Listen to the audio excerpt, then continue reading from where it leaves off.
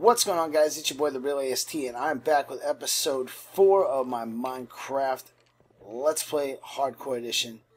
And last episode we went into the Nether and we came back and I decided I want to build a few things. So one of the things I wanted to build was a semi-automated tree farm, and I needed bone meal. So we scoured the mines and we found us a skeleton mob spawner. It's up here, and we've created a little XP item farm with the bones and arrows from these skeletons, and I've set it up with a little bit of redstone and some piston work, so it works two different ways. I can go through the traditional way, and I have looting on this sword, so I'm going to get plenty of extra items, and I just run up and I start killing them. One hit and they burst into flames and die. Of course, they're dropping 23 blocks as usual for my XP farms. I hit this button, it pushes all the items out to me. Or what I can do is I can actually automate the system, open up the pistons, flood the area with water, and now they're going to drop down and they're slowly going to drown, and I can be off doing whatever I want to do. I don't have to worry about, hitting them. They'll just die and they'll leave their goodies behind. So as soon as they run out of air, you'll hear them, they'll start dying. And now I pretty much have just an item farm, an automatic item farm. And once they drown, they'll die, and I'll just hit the button, and it'll shove all the items forward. I collect the items, good to go. Now, I got this little minecart set up, and I'm going to run back to the base now. And I got me some bone meal, so I'm going to plant some trees because I got some bone meal in my pocket. Yeah, I'm having a good time with this bone meal. I'm glad I found the skeleton spawner. It's not too far away from the main base mine, but, put the track in to make it a little quicker, a little smoother, easier to get back and forth. Like I said, I'm going to set up some redstone so I can actually convert that track so I can take it to multiple places. We'll just hit a button and it'll take us wherever we need to go. I'll take this up into the basement of our home, and let's see here. Nothing's really changed. What's up, Chief? We got Nize died, so we have one death on the wall.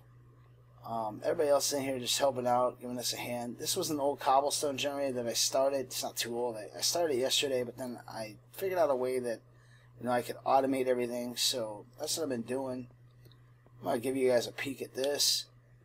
We have decorated the living room a little bit, put in a fish tank. So now we can click this and get some fish in here. And got a little fish tank going on up here in the living room. We did some glowstone work after our trip from the Nether. We put a fence around the compound and we lit up the entire property. So now we do not get any monster mobs in here. We still get animal mobs like crazy, which is pretty cool because it's going to make it easy when we set up the slaughterhouse. I think we're going to set up in one of these two back corners just so it's away from the house and you don't have to hear all these god-awful animals. There needs to be a feature where you can turn off these just noisy look. Oh, now you want to... I was like, he wasn't making any noise. I had a mute chicken over here. But just to keep the noise down, keep more from the house. I figure once we put the slaughterhouse in, that'll be good to go. I think I have it marked out right here where I'm going to put the slaughterhouse. This right here is the semi-automated wood farm. It's basically like I made it like a lumber mill.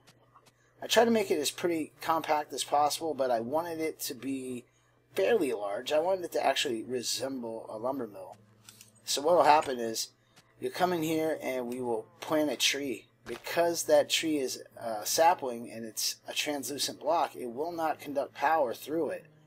But once we take and put some bone meal on it, spam it up with the bone meal, it will produce a tree which will create a source block, and that will fire the piston which will shove the tree down, and then once it reaches the end it will fire a wall of pistons back there which shoves it all the way to the back. When that light pops up, that means that the tree farm is full, and then you just come in here and clear all the wood out. And if we look back here, you can actually see where the trees come back to. They trigger that torch which triggers this wall, and this wall pushes all the wood this way, and then you just come in and clean up the wood and you're good to go. Like I said, all the redstone and everything could be a little bit more compact and tighter, but I wasn't really worried too much about size. You know, I got plenty of room on this map to build things, and inside the compound I just wanted, like I said, a lumber mill. I wanted a cobblestone generator. This is kind of neat. I like the way I came up with to set this up. I actually used a timing system with a minecart, so when I flip that lever, it's going to power this rail down here, and because that cart is sitting on an incline, when that rail gets power, gravity will pull that cart and it will continue the cycle. It's a 3-second cycle. When it hits this detector rail, it's actually going to fire those pistons back there in the generator itself, which is going to shove my cobblestone towards me. So a piston will push a block 12 spaces. It will not push obsidian. It will push most other blocks. So I flip this lever and the cart will go down that path, and it hits the detector rail. Ta-da! It'll push the cobblestone forward. And then once the cobblestone gets out here, you just start smacking the cobblestone. I only made it 4 high because that was pretty efficient. I didn't want people to have to be reaching for everything, and you can pretty much smack out 4 blocks by the time that 3 seconds goes through. So if you get on a little cycle, you get a pattern going, you can actually just stand here all day and just bust cobblestone. So it works out pretty good. You run and grab all your cobblestone, and then when it fires again, you just go ahead and flip the latch, and that cart will stop at the top of that incline, and it'll be ready to go the next time you go. So you don't have to come down and push a cart. You don't have to have anything in the cart. You just use that incline, and that will get the cart going every time. As you see, we did do the fence around the compound. We did quite a bit of work with the fence. We went through a couple designs, and I came up with this one I really like. Gives it a nice look on the inside. It's a half circle around the back, and then it's flat to the front. So we'll go out here and take a look at it from the front.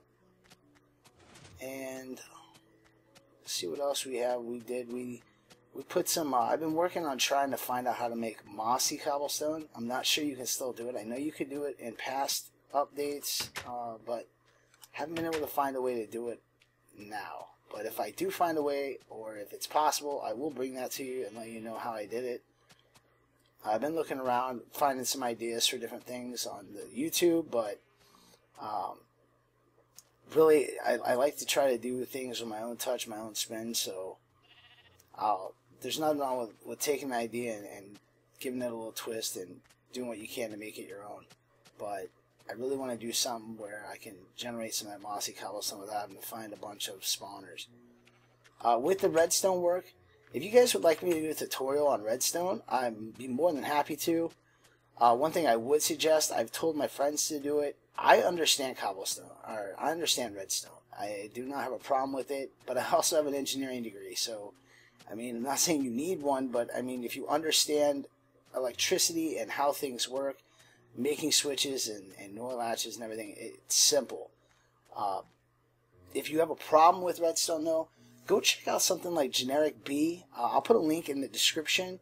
Go check out his Redstone Academy. He's got a nice tutorial on redstone. He's a swell guy, great guy to listen to. Go in there and learn something about redstone. That's pretty much all we've done so far since the last episode. Just done some aesthetics and cleaned the place up a little bit, but nothing else has really changed. We put lights up in the top of the house for the skylight with some glowstone.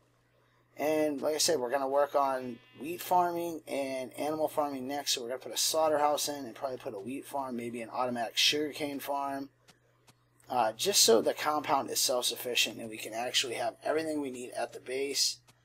And everything is pretty much as automated as it can be.